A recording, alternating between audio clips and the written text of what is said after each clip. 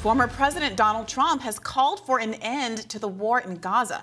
You heard that right. In a recent interview with two Israeli journalists, Trump said October 7th was one of the saddest things he's ever seen, but took a departure from many of his fellow Republicans. Public support for Israeli Prime Minister Bibi Netanyahu, saying Israel should end the fighting.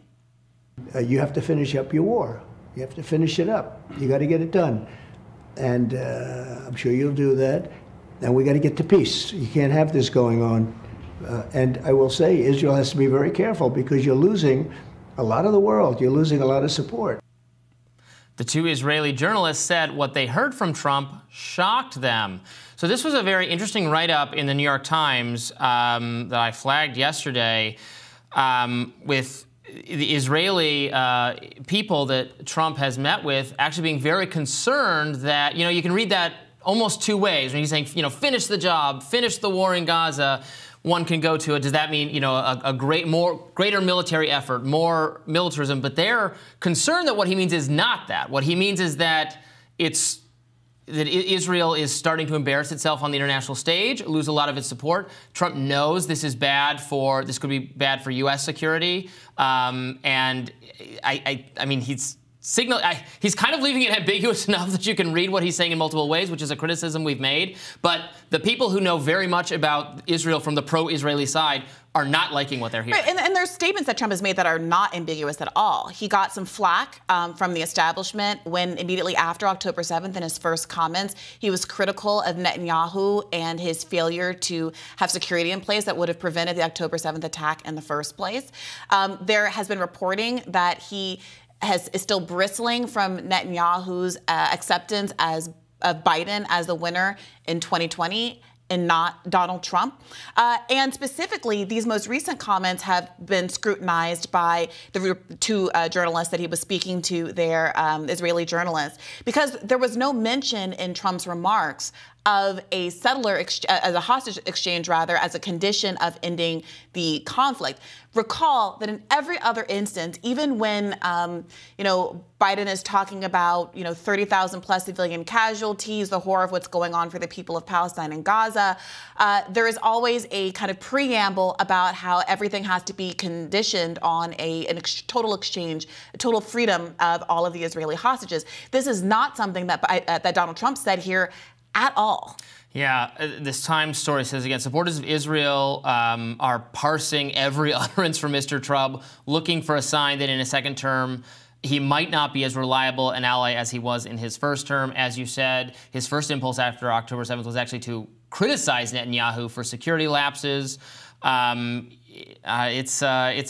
It's very interesting that I don't know that Trump is actively going to run on this, but some of the disenchantment with Biden from progressives or anti-war, anti-interventionist voices, maybe the fact that if Trump doesn't even signal that he's not going to say anything very substantive on it, but if he signals like, I'm not going to be even harder than Biden on this, in fact, I think we got to bring this to a swift end, that is going to sell people who are already feeling weak on Biden about this to just stay home, right? So the argument here is not that Donald Trump has had a radical change of faith and belief from what he believed when he was president of the United States, when he supported the move of the U.S. Embassy to Jerusalem, which the international community considers that part of Jerusalem, half of Jerusalem, as occupied territory, Palestinian territory that's occupied by Israel.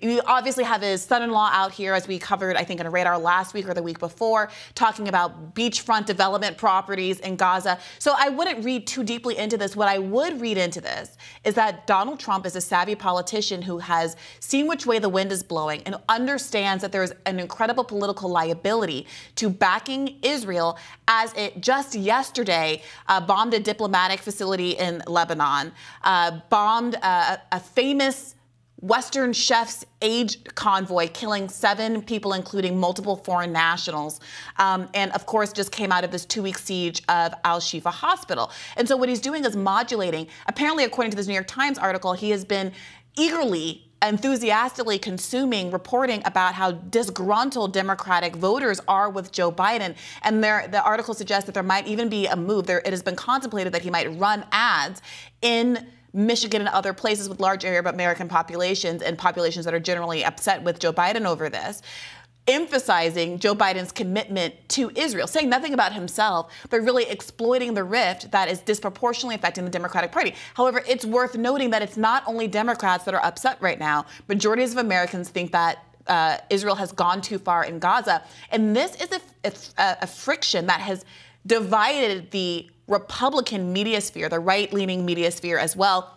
We've talked about this in the context of Candace Owens and her ouster from the Daily Caller. But most recently, here's a clip of an interview between Ben Shapiro and Megyn Kelly, where he's calling him out on whether or not his free speech commitments end at the Israeli border. The accusation is you are until it comes to Israel. How do you respond?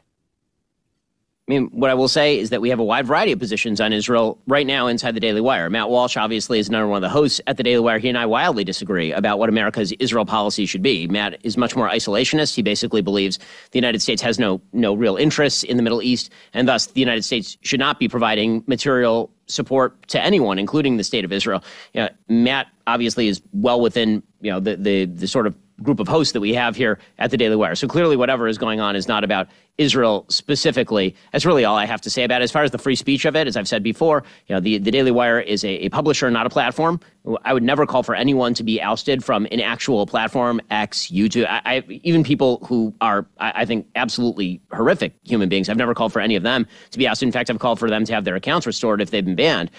That's not the same thing when it comes to publishers. Publishers obviously have to decide what sort of things they wish to pay for the publication of. And when it comes to, hosts and publishers, parting ways, obviously there'll be a non-meeting of the minds. So very interesting clip. Glad to hear Ben Shapiro weigh in on this question. Look, I think he's right that there is some ideological diversity on this question at the Daily Wire. Matt Walsh is like the superstar of the Daily Wire in addition to Ben Shapiro, and does frankly have a different view on this that's more in line with my kind of libertarian right view on this, that we should not fund foreign wars, we should not be involved, that's their business, not ours.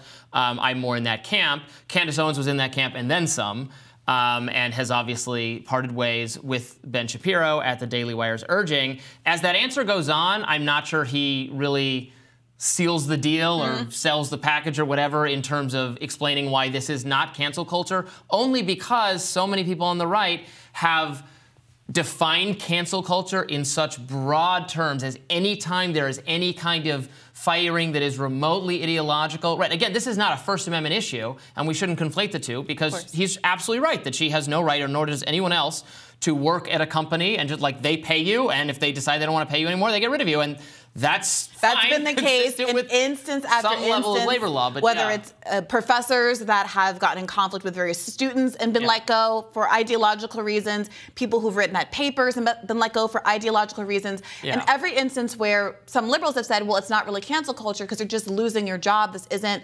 doesn't involve the government. This isn't a constitutional issue. Well, if they're public universities, that might be. Republicans have pushed back consistently and said no, basically making an argument that because of the cultural the kind of uniformity of cultural beliefs and the kind of extent to which liberal cultural values have won the day in the public sphere, that it is constructively a cancellation. So what now does this look like when the predominant perspective on Israel-Palestine has been pro-Israel, along with the predominant valence of American foreign policy? When you start to get people let go from your institution because they take a contrary view, how is that not exactly the kind of thing we've been discussing for years in the cancel culture context? He also gets into that platform-publisher distinction, which I think has gotten a little bit confused and is legally is not a separate category of things. People have tried to define social media sites as platforms, not publishers, or then if they engage in any kind of moderation, they're suddenly becoming publishers and they lose access to their Section 230 rights, which is just simply not true, and Section 230 does not distinguish between these two things.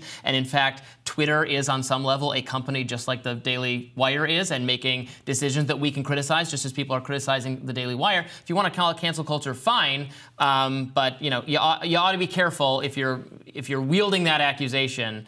You should probably qualify it a little bit, that we're talking about egregious firings for utter nonsense, or for just expressing an opinion that is not actually that unpopular, is only unpopular among like I don't know, super elite progressives or something. I still think the term has some validity, but I'm not sure he's parsed it successfully there. We will, I'm sure, continue to follow these developments. More Rising right after this.